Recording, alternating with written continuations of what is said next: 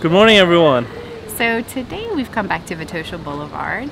We've taken you on a food tour, on a Sofia city tour, and today we're going to take you on a communist tour. However, before we start the tour, we're gonna go to a restaurant called Cake Lab for breakfast.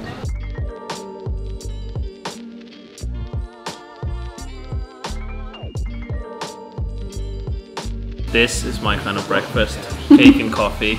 This looks absolutely delicious. I got the Black Forest chocolate cake and Holly got a red velvet, and we both ended up getting cups of coffee. This time Holly did order the right one. She ordered a cafe latte rather than a normal coffee, which turned out to be espresso, so... I'm winning today already. Winning. I almost don't want to, I just want to like preserve it. It looks beautiful. Just eat it. That is really good. The chocolate, perfect. It's got like a nice little sponge fluff.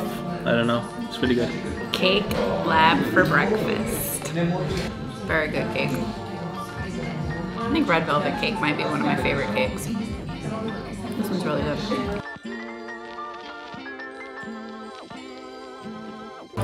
Aw, the lady just gave us some free chocolates to try. The white chocolate one is lavender and the dark chocolate one is orange. And they're little snowmen. Look how cute. It's really good. It's sweet. So sweet. Orange. Definitely taste orange. That one. I like that one the best. If you're in Sofia and you're looking for a good dessert or breakfast place, we highly recommend a stop at the Cake Lab. The cakes were delicious, the chocolate was very good, and the coffee was wonderful. Now that I'm all caffeinated and sugared up, we are gonna go to the Red Flat. And the Red Flat is basically a museum in an apartment that showcases how life was during communist times in Bulgaria. Well, we got our tickets from the communist gift store, which is a ironic statement somewhat. And now we're making our way to the Red Flat, which is literally just around the corner. We've made it inside of the Red Flat. We've got our audio guides, our headphones, and the audio guide is going to take us room by room. The 80s called. Hi. They want your coat back. In the entranceway, we listened to the first two stories, and they gave us information about the family, the Petrovi family, and they told us what life would be like for them. In the stories, we learned that this particular family lived with their in-laws because housing was hard to come by. It was available, but it just took maybe a decade or more for people to be able to buy their houses.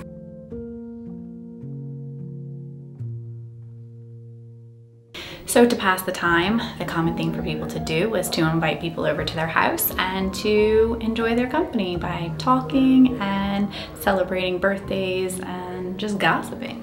We have made it past the entrance area and we're officially gonna walk into the flat now.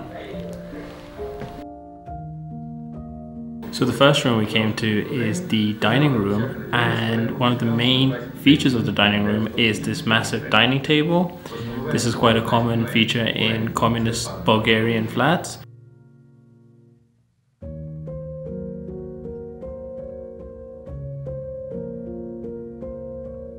I remember having that phone with the rotary phone? Yeah, back in my grandma's house. Do you remember them? Yeah, we had those phones in our house. My mom had a Mickey Mouse rotary phone. That's capitalism for you. That she had when she was a kid. We didn't use it, but I mean, we had it in our house. I remember seeing it. On the phone, you can actually hear people talking. Oh, like the... Yeah. Like if your wires got crossed, then you were on someone else's call. They have the Hornet, which was the newspaper. And they also have an assortment of postcards, some of which are actually written on.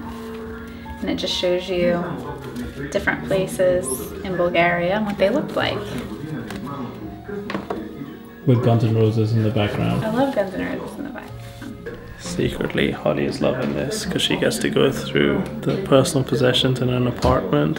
We don't get invited to many places because Holly insists on going through all the drawers whenever we go. I've never done that. What are you looking for now? I'm just looking at Illegal publications of Western authors. Right, so books weren't allowed to be brought in if they were from the West. So as you can see, I'm sitting in communist chic. This is the latest furniture from the 60s, 70s collection. And it's like being in a little time capsule. I genuinely do feel like I've gone back in time. This is the lounge area, and this would be a great source of pride for the families because this is where they would keep most of their possessions and stuff. Things included having loads of books. Like Holly said before, books were kind of banned and there was a strict censorship, so having a collection of books was seen as a plus point. They also had a TV. It boasted 8 channels, but only one would work, which is the Bulgarian national TV, and that would basically showcase communist propaganda. Doesn't matter if you grew up in a capitalist society or a communist society, because you always had a cabinet filled with booze. The Toblerone and the Johnny Walker were imported products, but they were allowed to have them because they were a family that worked abroad, so they could bring them back in. Yeah, so this medal was from 41 to 44, and this was the state medal. This room of the house is the children's room. So this was the only child. He was a boy. This was his room. On his bed, he has his school uniform. He has a bike, his desk to do his schoolwork. He also had a really cool record player that we played with a little bit earlier on. Play a record. Do you want to play one? Sure.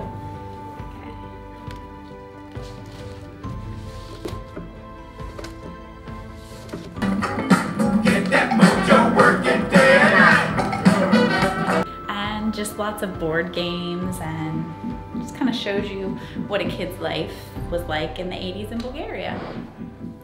The bike that I was riding around earlier, turns out it's actually quite a staple of communist society, and the cool thing about it, it was designed so that small kids as well as adults could ride, and you can see by the design it's got a low frame but like adjustable seating, which I find pretty fascinating. And here you can see all of the different clothing that people would wear in Bulgaria. Holly's showcasing 1988 Bulgarian couture. How does it look? Fancy? So how does it look? Puffy. Puffy.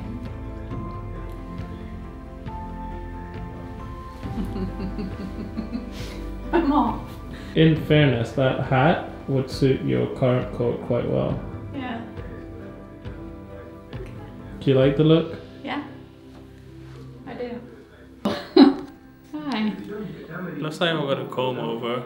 Why don't you put it on your head right? It's a beret.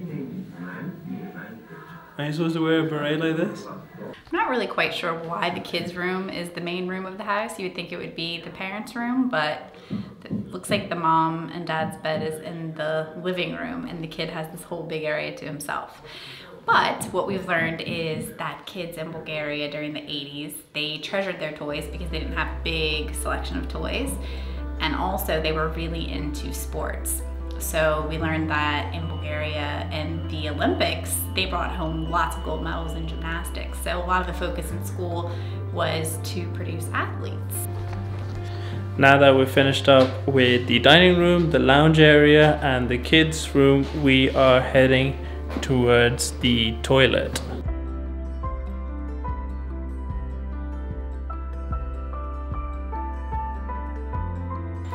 So one of Ali's techniques that he used to use to go to work, he wasn't allowed to have long hair at work, is he would try to use hair bands to try to cover his hair up.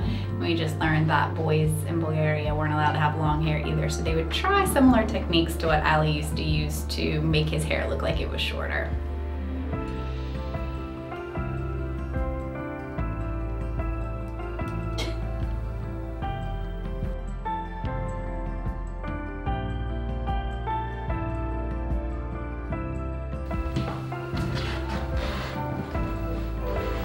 But this is the kitchen and looks pretty bog standard.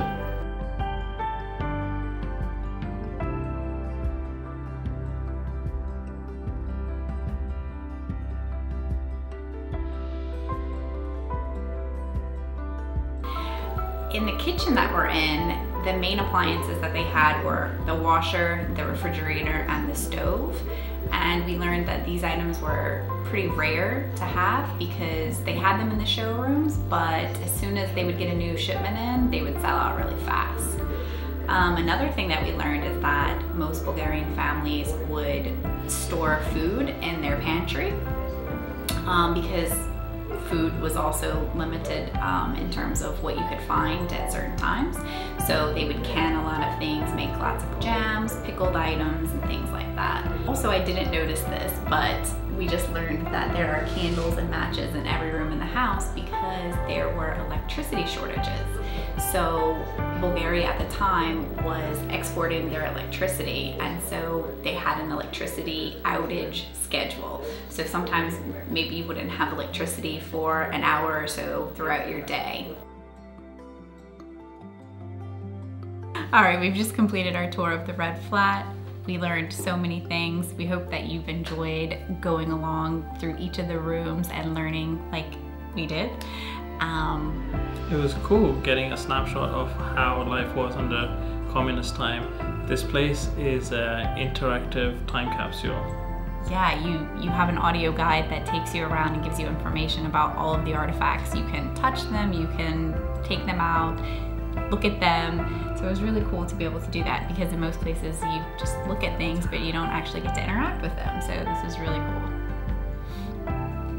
Thank you for watching our vlog. We have videos coming out twice a week. Hit that subscribe button and make sure you get your one-way ticket with us. It's got pantyhose inside. Nice. Yours? No. I feel like me and Holly are two prospective renters looking at a new apartment to rent. We're just walking around, just inspecting everything. Holly's looking at the plumbing, seeing if the pipes work. I thought it said hip hop box, but it says flip top box. Yeah. I don't know what it's called. It's ultra lights. So this is what Marlboro lights used to be back in communist times. Class A cigarettes, nothing but the best. It's literally no change to what you would normally wear. No? No. You choose this outfit, Allie. You had lots of other ones. It's kind of rich coming from Cruella de Vil from 1980s Bulgaria.